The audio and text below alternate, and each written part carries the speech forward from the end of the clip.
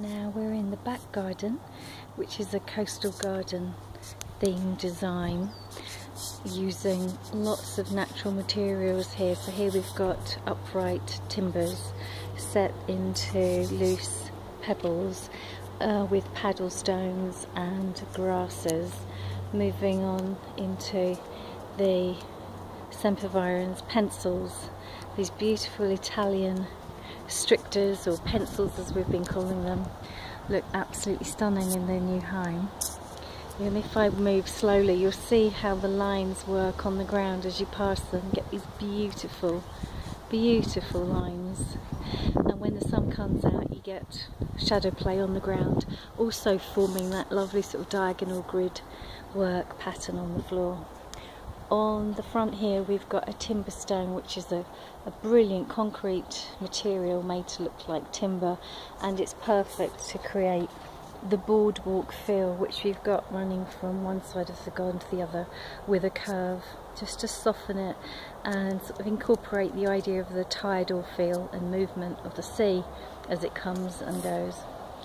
Then behind the Italian pencils, if I walk up here to the back of the garden, moving through them, hopefully you can hear the sound of the stones underfoot, and then we enter a circular area as a garden retreat laid with an Indian sandstone circle paving kit and flanked by oak upright timbers to two sides of the garden sanctuary, and planted, as you can see, with some butler sinks using succulent plants and saxifrage. And as I zoom in now, I can see that there is a bee here enjoying what's on offer, which is lovely to see. I'll just come back a bit. In here I've got an olive tree that we've actually planted in the ground, flanked by a triad of hebes, white flowering hebes, which are lovely. I've really kept the colour palette in the entire garden very simple, but using a different selection of plants in each area. So here over in the far corner we've got lots of flowering saxifrage and succulents here. The sedum, the really beautiful dark purple sort of aubergine coloured and green leaves of the sedum are absolutely exquisite.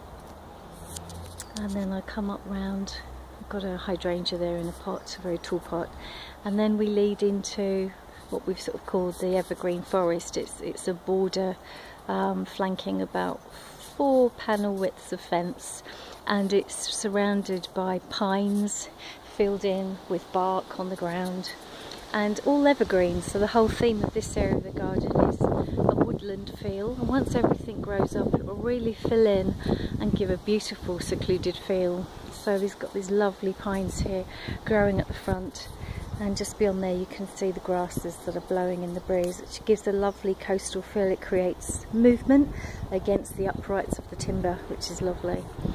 So I'll just pan over to the far corner of the garden there, all finished off with evergreen laurels, which will grow up and in time cover the fence. That's the idea. We want some green screening there. I'll just pull back a little bit so you see the back of the house, and how, if I stand at the back of the garden, how it's now looking.